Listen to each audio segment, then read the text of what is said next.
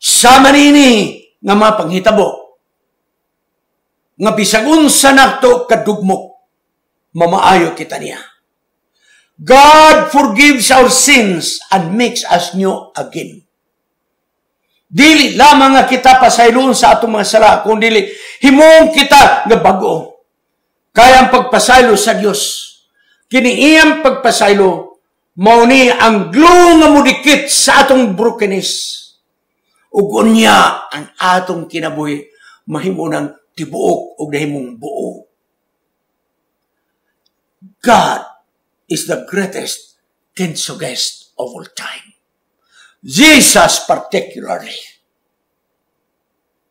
Ako magaingon kaninyo Edson, nga sa atong pagkadugmok sa atong kinabuhi kagahapon, aniya kita karon.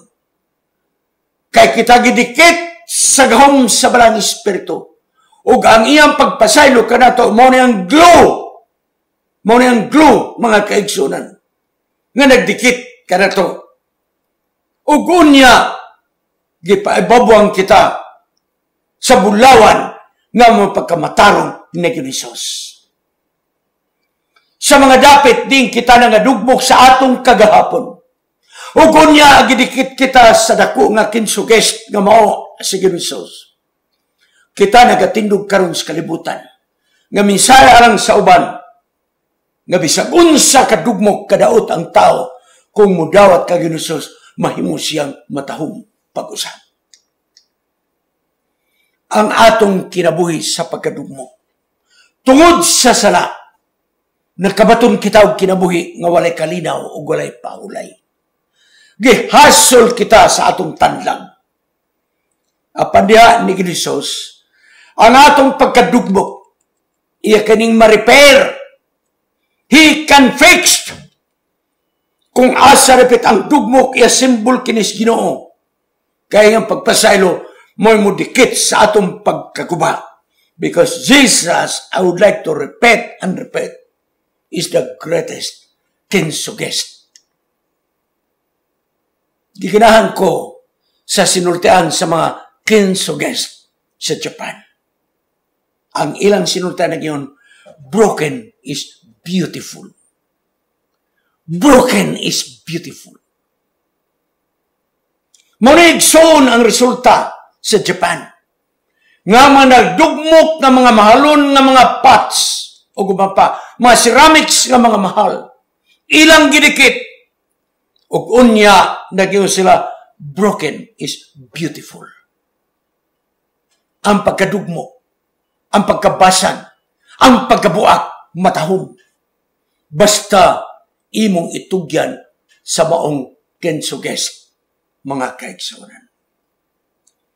Kagahapon sa wala pang sala, mga matahong kita nga mga binulakan nga nagapangidlap nga tadyaw, so to speak. Kay gikan kita sa gahom sa atong maglalalang. Nganong nagingong kita, ako, nga kita mga matahong kaayo sama sa mga tadyaw nga decorated. Tungod kay kita, gilalang sa dagway sa Diyos. Apan ang sala, mo'y nidugmok sa katahom sa atong pagkatao. Ang sala, mo'y nipulbo sa atong pagkatao. Nadugmok ang atong dignidad. Nadugmok ang atong pagkatao.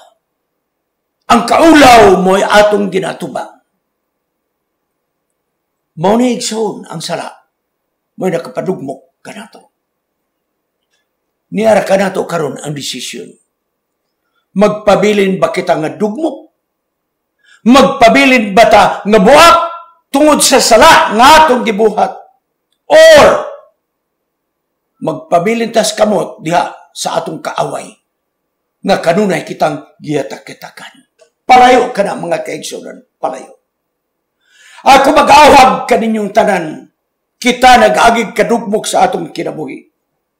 Mudul kita ni Hesus. Siya mo'y atong Kintsugi nga magasimbol sa atong brokenness in life. Namuot ko kaning nga karatula mga kaigsunan. Kanang tao bitaw nga daghang yung mahibaluan. Ako na ako'y amigo diri sa Cagayan. nga ginganlan og si Daniel. Kausa na kaanhi sa among balay, kay doon na may gipa-repair kay home service na siya. Malipay ko ni tawhana kay daghang niya baluan. Electronics, electrical, ha? Unsa pa na diha? Magkamao siya mo improvise. Pagkadaghan siya naman. Bisag mga kining, unsa nga ning plumbing, may balo siya. Carpentry, may balo siya. Pagkadaghan na lang yun. Mo nga, ako siyang gipasiawan. Ginan ako, Daniel, sama ra gyud ka ni adtong usa ka siya. Nga bisag unsa ang dadon ngadto kaniya, mamaayo niya. Busa ang iyang karatula nagingon, we can fix everything except broken heart. Kay si Daniel, nagbulag siya ang asawa. Kung kanara gyud Daniel, mo hindi mo ma-repair ang broken heart. So nangita ko igsoon ini nga karatula, nagingon ni, we can fix everything except broken heart. But I can assure you, Jesus can fix everything, including our broken heart. Kamu diha nga nagdugo ang inyong makasing-kasing. Kamu diha nga nagpatambag kanako, daghan kaninyo nagpakatambag. Tungod kay inyong kaminyon na buak ug naguba. Kamu diha nga mga bana nga nagsumbong kanako. Nga inyong kasing-kasing na dugmok tungod kay kamo giluiban sa inyong asawa. May mga sab ang mga asawa nagsumbong kanako nga nagdugo ang ilang kasing-kasing tungod kay ilang bana naglimbong kanila. You're in a stage of brokenness. Parayog kalimot. Ayaw kalimot. Jesus can fix everything, including your broken heart. The greatest Kintsugi, mga kaigsoon, the greatest Kintsugi is Jesus Christ. Ang uban kanato, dili lang nadugmok, kung dili napulbos gayud ang atong kinabuhi. Tungod sa sala nga naglunang kita. Ang uban kanato napulbos tungod kay nagabati kita nga gisalikway kita sa atong panimalay. Wala kita ang kunang nga iyang anak. Adunay pinalabi nga mga anak. Mo kini ang gibati nato igsoon sa brokenness. We were rejected and rejected. Panbisang pa unsa nga kadugmo kana sa atong kinabuhi. The Bible assures us Jesus can fix us into the newness of a person. Kung ang mga hapon makahimo nining nabuak ng mga ceramics, pinagi sa pagdikit kanila sa espesyal nga glue, ugon niya gidayan sa mong powdered gold, mga kaigsunan. Kung ang mga buak sa Japan mahimong matahom, there is no reason nga si Jesus dili makahimong matahom alang kanato. Akong tapuson. Sa tinuod nga hitabo, nga akong nabalaan personally. I know the person personally. Busa kining akong isulti kaninyo, dili na dungog nako sa uban. Gi-interview nako ang natungdan ini. Siguro dili na ako 100% tungod sa panahon nga ako ikasaysa, ako lang kutlo na ang mga important points. Ako rin ulan the parable. Dante, the street child. Sambingay, si Dante, ang anak sa kalye, mga kaigsunan. Wala untay problema ni Dante. Nagdako siya sa uma, malinaw niyang pagpuyo. Apaniabot ang panahon nga siya ni eskwela, it's either grade 6 bakadto or high school. Kay very athletic man ang tawhana, mayong barog, mayong lawas, gikuha sa eskwelahan nga siya sa athlete. Murag sa dagan man to siya, or sa basketball, or whatever.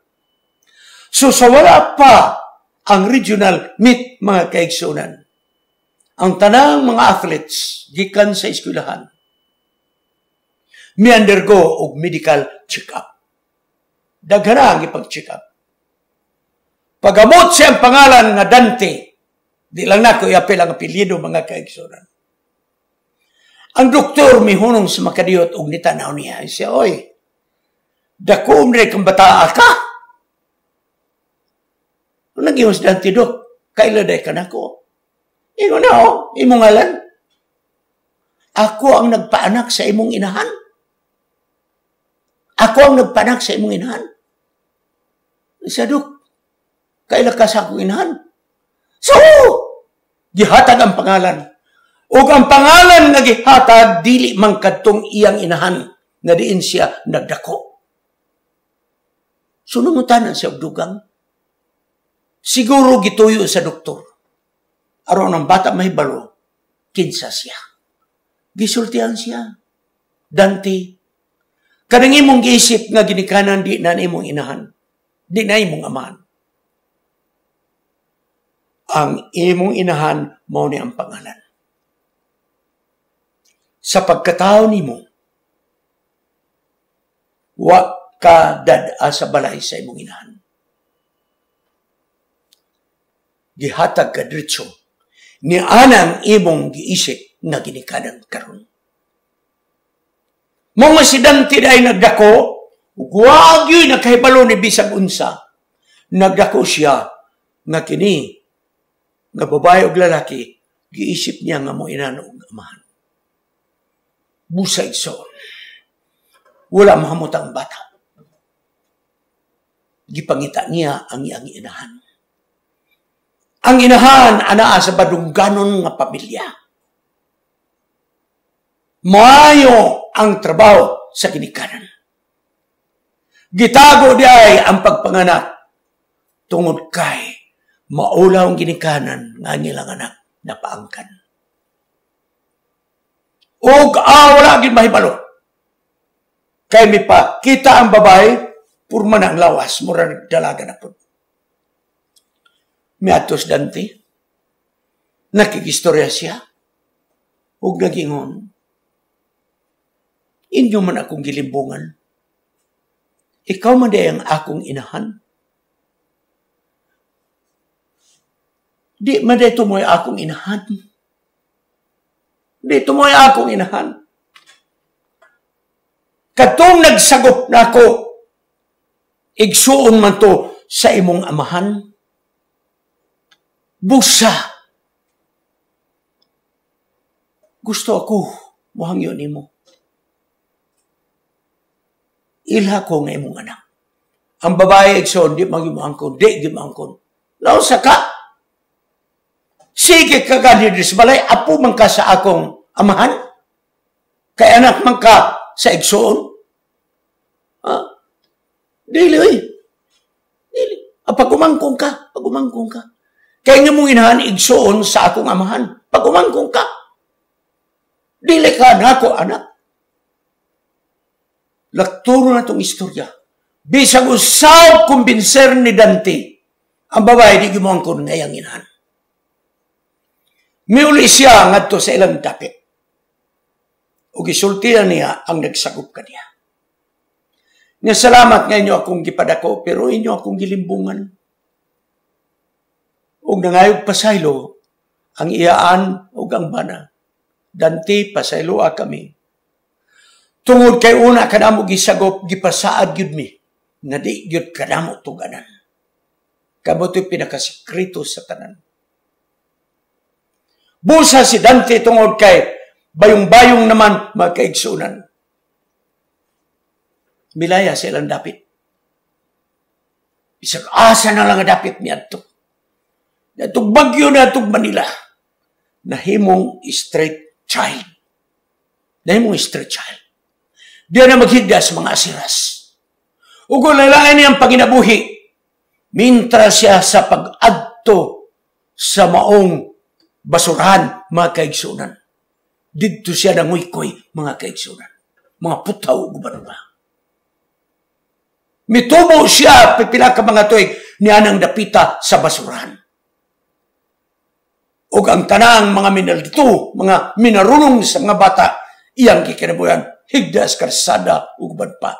Pag mautag kwarta, balik sa Smoky Mountain, mga kaigsunan. Diha siyan nang inabuhi sa Smoky Mountain, mga kaigsunan.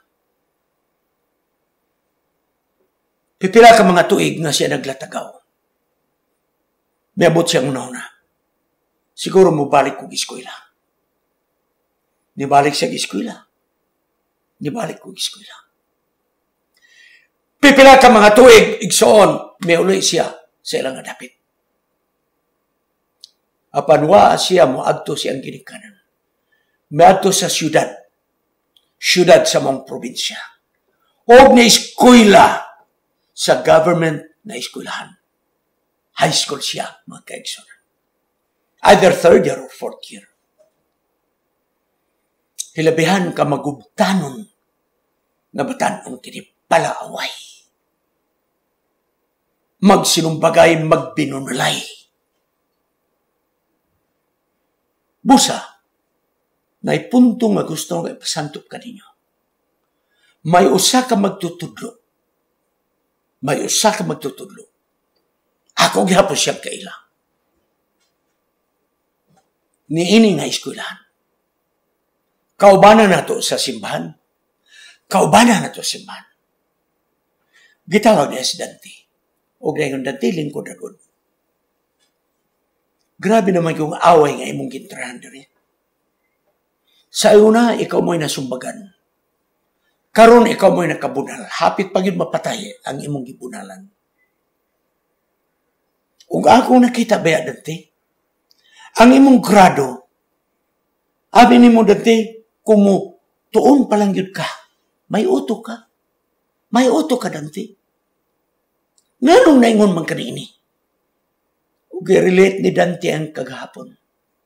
Unwanted child siya. Ang iyang kasakit sa buot mo, walay sapayan o dili siya sa gupon siyang inahan. Walay sapayan o dili siyang walay sapayan o dili sa mupuyo siya. Ang iya lang gipangayo mo angkon lang nga siya mo'y inahan. Kay matod pa niya pagkapait na di ko kebal kisi akong ginikanan. Dinigsoon gusto na ko emphasize. Kining kauban na to si bahan mga faculty. Nag-iyon siya Dante. Asay maayo. Sa balay na lang kanamo magpuyo. O kami na lang mo pa eskwela nimo. Lakturo na itong istorya, si Dante may puyo sa balay sa atong igsoon. Kaila yun ako kining panimalay. Dito nagpuyo. Hinay-hinay si Dante na reforma. Hinay-hinay. Pero napag yun ang pagka son of thunder, mga kaigsoon, madali siya mabikil. Di-graduate sa high school. Igsoon gusto na ko hatagan. O gusto ka na kong recognition, kini nga magtiayon nga nagsagup kang Dante. Ilang gihatod si Dante sa Mountain View College. Gipakuhag theology. O kini nga magtiayon, mo ang nagasto kang Dante.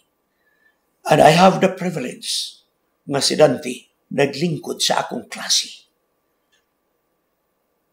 Ako siyang nahimong estudyante. Sa proseso sa panahon, si Dante nakagraduar sa A.B. Theology sa Mountain View College. Nagsugod pagka-district leader taon-taon na minyo. May mga crisis ang kinabuhi ngayang nagyan. Apan iyang na-overcome. Iyang na-overcome. Hangtod mga kaigsuunan, nakita sa misyon nga maayo niyang trabaho, nahimo siyang director. Nahimo siyang director.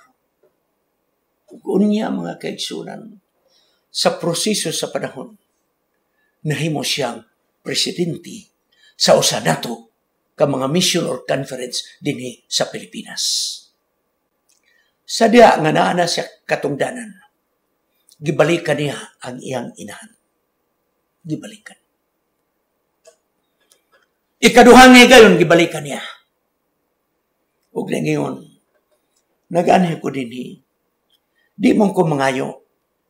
Kung naamoy mga kabtangan, di yun ko mangayo bisag putol. Ang ako lang. Dawata lang ko nga imong anak. Sa ikadong higayon, buwag gihapon mo recognize ang inahan. Di lag gahi man kag ulo, dagti. Mag-agaw ta, kay anak ka sa igsuon sa akong amahan. Mag-agaw ta, di ka na ako anak. Ngulis dante. So nagingon siya, pastor, ako, wala ko'y problema. Basta kay nibalik ko niya, di manggil siya maangkon. Niluntad ang mga panahon, nagpadayon siya nga presidente sa mong mission or conference. Gibalikan niya. Gulang-gulang na ang maong babae. Gina na niya. Kining last ko na lang yun na pagkikita ka ni ma. Usa lang yun akong hangyo. Kaysa mga ebidensya nga akong nakita, mismo ang nag-adapt na ako nitugan man yun nga, ikaw mo yung akong inahan. Nanong magahi man yun? Na di ko ni mo ang kunon. Na di man kumangayo ni mo, bisag putol. Sa katapusan ni mo ng inahan. Dante, pasaylo ako. Pasaylo ako nga sa dugay mga panon ako naglimod. Tinuod ako maong inahan. Apan ngano nga wala ikaw nako gidawat sa akong panmalay. Kay ikaw mahimong pabilo sa akong kasuko, sa akong kinabuhi. Nangutana si Dante nga naman di ay. Ingon niya ang nahitabo mga Dante. Ang akong uyab, adunay igsuon, I think kaluha, twin brother. Twin brother. Di na ako i-detalye ang mga katungdanan. Usa ka panahon gitagbo ko sa akong gitrabahoan. Kaya dito man ko sa ospital nagtrabaho. Ugo niya, mingon siya nga, gipasugat ko sa akong igsuon. Kay mga on kunuta sa restaurant. Kumpiyansa kay igsuon good. I think twin brother. Twin brother. So na nga to silang restaurant. Natong restaurant. Nanay order. Nangutana siya. Asa man di si Kuan? Katong iyang uyab. Asa man di ay? Siya nalangan tingali. Tulat-tulato na to. Muna lang takaon. Nangaon sila mga kaigsunan. Ugmatod pa, nining babayan na kang Dante. Wala kay balo ko og asa ko. Niadtong humana mo pagpangaon. Mordi katapusan akong nebaluan. Sa dihangan inom kong soft drinks, that was the last nga akong nebaluan. Pagbata pa na ako, tuwan ako sa hotel. Og ang igsuon sa akong uyab, iya akong gihilabtan. Iya akong gihilabtan, Dante. Og ang makasubo, kausara ko niya hilabtan. Apan, niburos ako. O ikaw mo'y akong giburos. Wa na ko magpakita sa akong uyab. Giputol na ko ang among komunikasyon. Naglagot ko sa akong kaugalingon.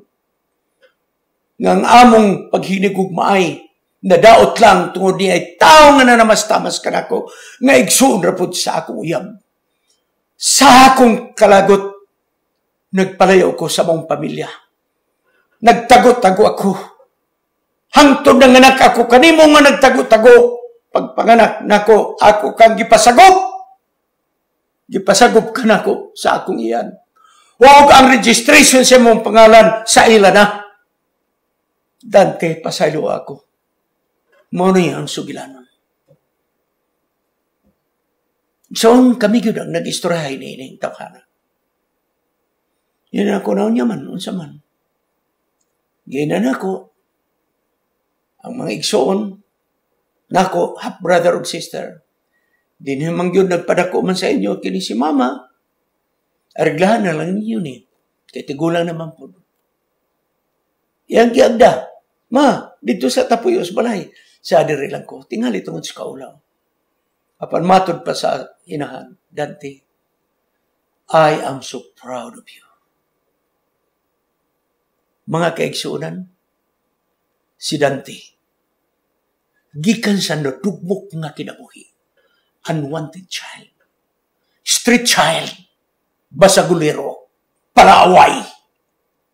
Gikan sa dugmok nga kinabuhi tungod sa rejection and dejection.